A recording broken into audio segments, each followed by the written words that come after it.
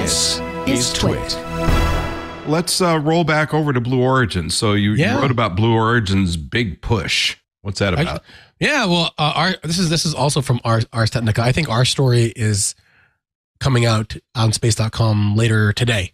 But you are right. We were kind of focused on private space capsules falling out of the space and landing on the moon this week.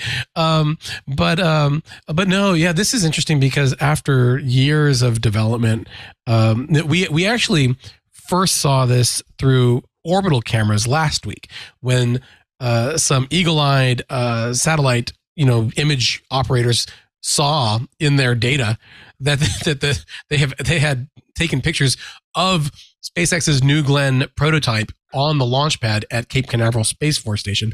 They had teased this on Twitter, on X, earlier in the month, where they showed that the test article had left their hangar there. Blue Origin, if for people who have never been down to the Kennedy Space Center, Cape Canaveral Space Force Station area, has this giant white and blue factory that they've built for the New Glenn. It's apps, and they have like their own mini VAB there as well for vertical integration, and it's just been there where they've been building these rocket prototypes, the biggest fairing ever for a rocket, I guess before Starship, and we haven't seen them do any pad tests. They do have a pad over at the Space Force Station that they were trying to get Pad 39A, which SpaceX ended up winning the lease from that. It was a whole big thing way back when. But they rolled the test vehicle out to the little staging hangar at the pad, and then we didn't hear anything. So last week we saw these orbital photos. Some other photographers were able to use zoom cameras to get really close to see it on the pad. This week, SpaceX actually released the images themselves that show you the first stage test article, not the full article, on the pad for fit tests and whatnot, all lit up in all its glory. They were supposed to have a demonstration flight of this New Glenn rocket this year. So this is encouraging to see that they're on the way to it. I would like to know how close they are to that first flight.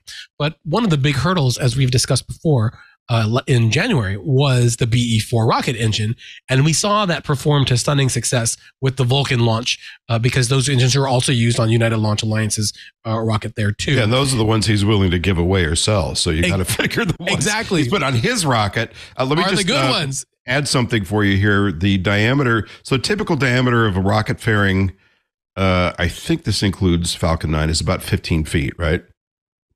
Yes. Yeah, New Glenn is 23 feet, and Starship, as we all know, is 30. But the New Glenn fairing, like most rocket fairings, splits and goes away, so it completely opens up and releases whatever payload it's got. Starship is going to have to figure out something else, either cargo doors or whatever. So that's going to be a little bit of a consideration too. So you want to be able to have something bigger, but will you be able to get it out completely, or do you have to have something narrower because the doors don't quite span, half the circumference of Starship? So we don't know. Or will you do a hippo approach like Rocket Lab is doing with their new Neutron rocket, where the fairing is built into the second stage and opens up like a clamshell, but is still attached, and then lets out the payload and then closes again for re-entry. That could be pretty cool. Ars Technica, though, they have a great photo from Blue Origin with the new CEO Dave Limp and Jeff Bezos there, kind of marveling at the rocket on the pad with its livery there. It looks very nice, and it's like, actually no, it does have the upper stage in this picture. The one that I'd seen was still the first stage. So that's pretty nice that they have like the fully stacked rocket there. Which we didn't need to get engines of gas in it. That's right, and fuel. And you have to build. They want to land this rocket very similar to what SpaceX does, which is they landed on offshore on a barge. In Blue Origin's case, it's not a big rocket to land vertically. I know, right? Yeah. Now, Blue Origin wants to land these first stages on a moving barge. That was their plan. The barge will be moving, and then the rocket will also be doing it. It's unclear if that plan has changed very much. Then there was a big kerfuffle between Blue Origin and SpaceX too, because SpaceX had that plan and did it first as well. But the concept has been around since before SpaceX. And so I think that's what settled that argument way back when. But this will be interesting because I think they want to reuse both stages, right? Is that right, Rod? Does that ring a bell? I think so, but I haven't.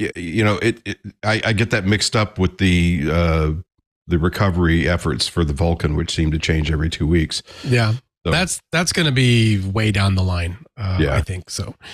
Would you want to be the guy flying the helicopter that's supposed to grab the engines as they're hurtling back? I know they're on a parachute, but still, it's like, oh, we're a little lost. Whoops. Okay. Well, I mean, like they brought that stuff back in like the 60s, right? With but those were like Corona film capsules that were the size of a suitcase. We're talking about something. Well, we're talking about basically an engine pod from the lower stage. That's huge and very massive. Rocket Lab caught a rocket. Did they not? Didn't they catch they snagged a first stage from their booster? So it can be done.